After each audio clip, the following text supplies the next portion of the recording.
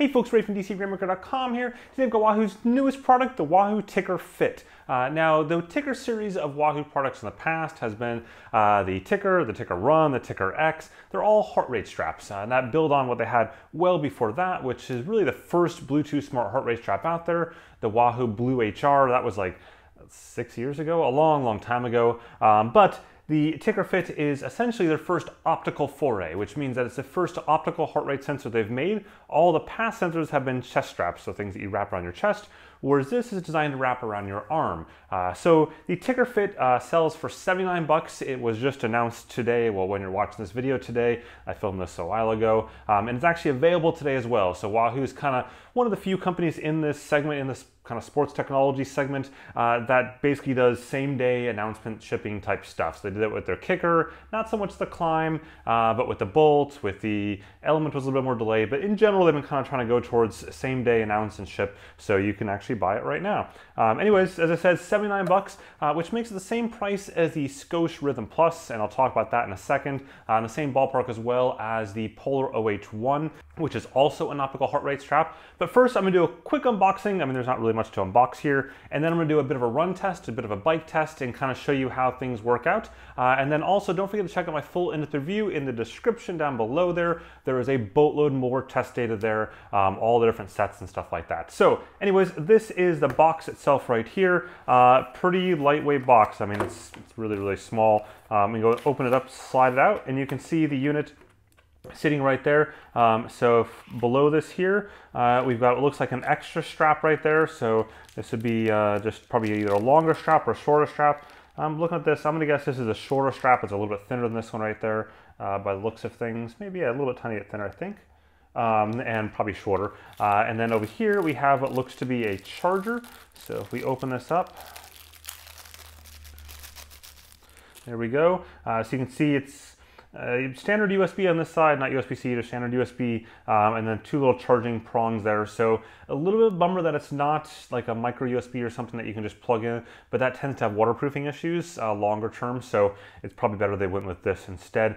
This unit is IPX7 waterproofed, which means that it's down for 1 meter at 30 minutes, and that's, you know, submersion. So like if you were swimming on the surface and you had it sort of right at level there, you're probably fine for a little longer than that. You know, as you go down in depth, it's a lot more pressure than even just a few inches into the water. Any case, here is a important safety guide, kind of the usual. If you die doing something this, it's definitely your fault. And then we have a quick start guide right here. Pretty straightforward. You want to download their app or any app, and then just get it all paired up. It's super easy. And I'll talk about what it has and doesn't have inside of it. But let's talk about this heart rate strap here. So I'll be back.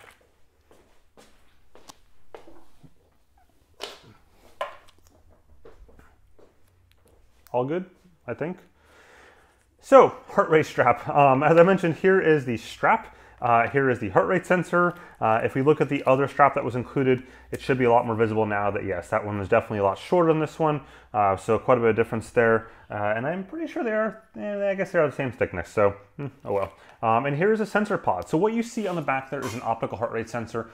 This is Wahoo's own optical heart rate sensor design. They are not working with another company for this particular one. Certainly there are other players out there, like Valencell is one that provides optical heart rate sensors to different companies, but not in this case. And that's something kind of the trend I've seen is that most companies, you know, Garmin, Polar, I'm trying to think of who else out there. The big ones, Apple, of course, Fitbit, etc., are doing their own in-house development these days of sensors. In the past, they would outsource that out to companies like Valencell and Mio and Philips and so on. But nowadays, they just do it in-house because I think the technology's evolved enough. These companies are understanding this and doing a reasonably good job of it. The other challenge too is that some of the sensors like those from Valencell aren't as good from a battery life standpoint. And to be really clear, from a super technical detailed level, Valencell technically doesn't make sensors. They make a sensor package or a recommended package, and that's what they put in there. But from a battery standpoint, those aren't that great for staying on 24/7, whereas companies now want to be able to have a lot longer battery life to have optical sensors on 24/7.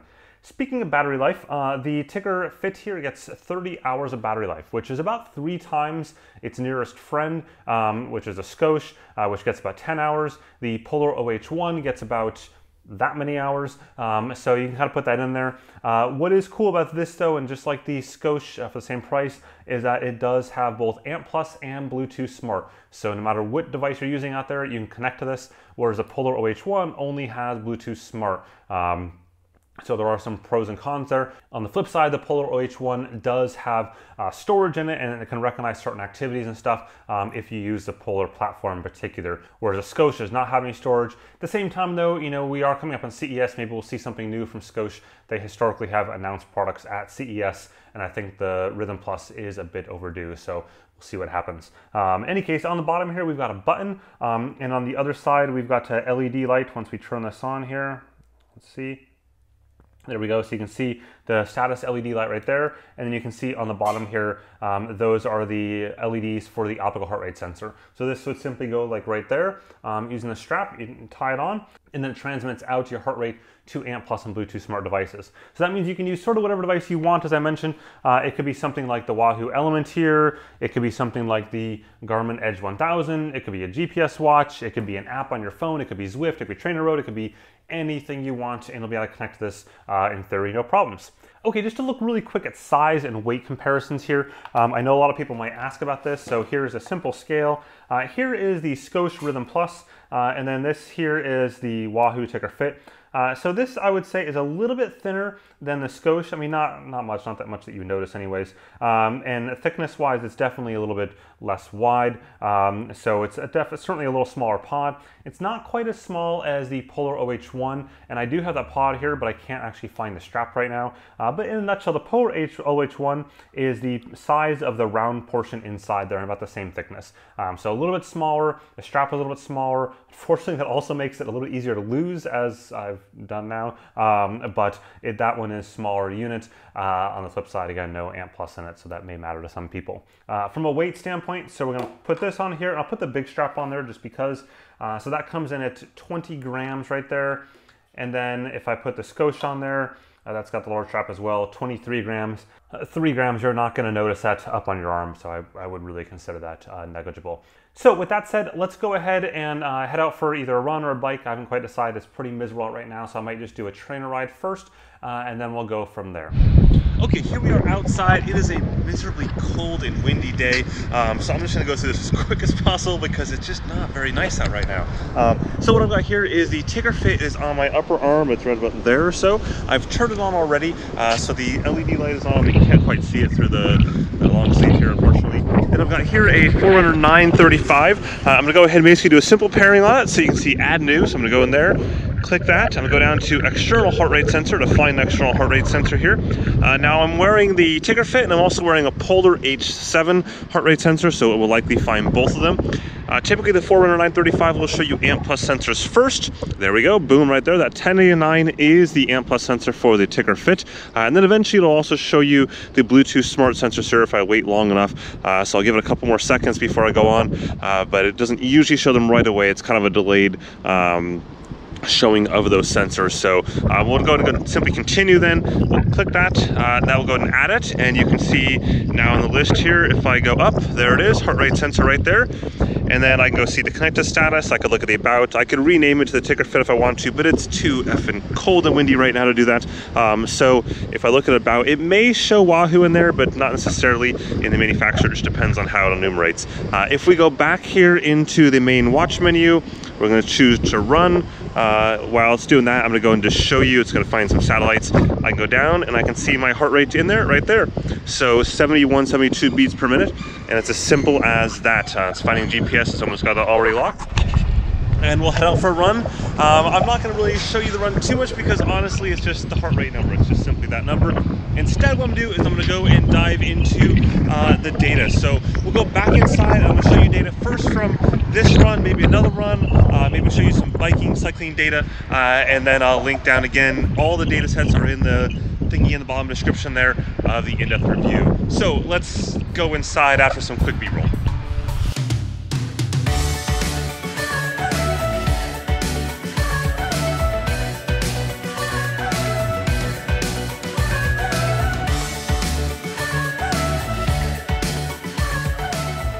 Okay, so here we are inside and looking at some of the data. I've got 4 different sets I'm going to run through really quickly here, 2 running and 2 cycling. All these sets are analyzed using what's called the DCR analyzer. It's basically an analytic suite that I've developed to go ahead and help me analyze sensor data like heart rate, power, cadence, and so on. You can use it yourself if you want to. Links down at the bottom. Let's just dive right into it. This is kind of mostly a steady state run minus a few kind of sprints towards the end over here and some stops right there in the middle briefly. So what you see here compared to a Polar H7 heart rate strap, it's pretty good across the middle here. Like things are pretty clean right there. A little separation right there briefly. I'm not really sure why, but otherwise it's pretty good. Again, a little bit of separation briefly for a couple seconds here. We're only talking 4 or 5 beats though, and only for a few seconds, not too long. They both dip down just fine there. And again, mostly good here, but at the end here we see a bit more separation on these sprints. There's like 1 sprint there, 1 sprint right there, 1 sprint here, and 1 sprint over here. So those kind of 4 dots right there. And what you see in each case is the Polar H7 captures the higher end of that sprint just fine. So you see my heart rate spikes up to 181, whereas the TICKR FIT sort of tops out at like 172. Sort of the same thing here again, 188 versus 181.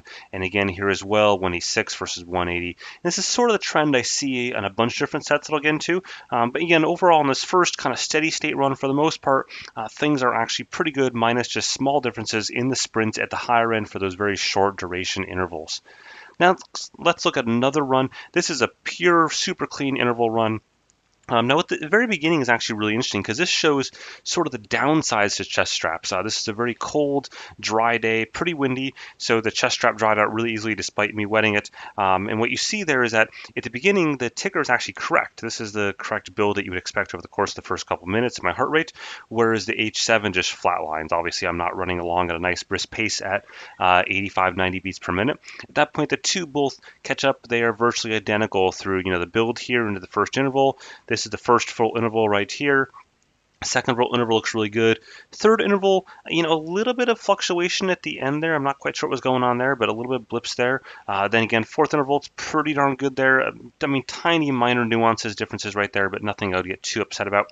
The fifth interval, I see a bit more separation between them. And I think this is actually because I was taking some pictures right there, and that may be impacting the TICKR because it may be looking at cadence and stuff from my arm being changed. So that may be what's going on there. But again, in these really short like sprints I was doing right here, the 1, 2, 3, 4, the exact same thing where you see the difference at the peak heart rate for each one, 168 versus 161. So some slight differences there where again the TICKR isn't quite going, TICKR FIT that is, isn't quite going as high as you want. Now let's look at cycling. This is an indoor ride on Zwift, and you can see there's actually a bunch of heart rate straps here, but essentially it boils down to being a PowerCal heart rate strap, a chest strap, a Wahoo TICKR FIT obviously, and then a Forerunner 935 optical sensor. And by and large, these are almost identical across the entire timeline. You see some slight differences from a timing standpoint. That could be a little bit of recording rate, a little bit of delay within a given sensor by a second or two, but for the most part, pretty darn good. This purple drop right there is actually the 935 optical sensor not keeping up correctly. But I mean, by and large, these are actually identical in terms of the overall line. It's just simply they're offset by a couple seconds in some cases for any particular reason. I'm not really sure why, but they are. But so I'm not super concerned about that. Finally, we'll end with an outdoor ride. And what you see here was sort of the inverse. If I go to the very beginning right there, you can see that the TICKR FIT failed to rise quickly on the heart rate like the PowerCal did. So that shows that in that case, the TICKR FIT wasn't correct. The PowerCal or the chest heart rate strap was correct. Through this whole middle section right here, things are pretty good, especially like right there. Things are good in this area. However, this area right here, a sprint I did, the TICKR FIT completely and totally missed a sprint. This is an 800 or so watt sprint for quite a fair bit of time, and it just totally completely missed it. I mean, it shows me down to 80 beats per minute versus the reality was 150 or so, starting off 150-ish. So that's a bit of a bummer. But then it's really, really smooth here. A single artifact on the heart rate strap randomly up to like almost 200, which is incorrect, of course. Things are good there. And then this, I was doing some photo taking in this middle ground right there, so I'm not going to worry too much about that. But right here was interesting. This is after I stopped taking the photos and I started riding again. You'll see that initially the ticker just did that same flat line, like for 90 beats per minute for no particular reason. And then the heart rate strap was just fine. It showed the rise in heart rate. Took another couple minutes, and then at that point, things more or less were the same for the remainder of the ride. So, overall, from like a running standpoint, as you saw right here, pretty darn good. Really, really clean looking for the majority of the time period. Cycling, really good indoors, but not so good outdoors. And I've got more sets than this. This is just kind of some of the sets I'm using in the video to keep things sort of short. If you look down in the description there to my in-depth review, I have links to all these sets. You can actually download the original files, but that's the data for you. So there you go, just wrapping things up with the TICKR FIT. Overall, it's a good little unit, but for 79 bucks, if you look at the competitors out there, like the Scosche Rhythm Plus or the Polar OH1. Both of those actually have more features. They have things like, broadcasting the pace and cadence in the case of the Scosche out, so you can connect that to apps and devices. In the case of the Polar OH1, it has storage on it, so you can download workouts after the fact if you don't have a watch with you. Probably not as useful for running and cycling, but maybe more useful for like a gym scenario where you can't have another device or don't want to have another device on you. Anyways, again, check out the full interview in the description there. With that, thanks for watching. Have a good one.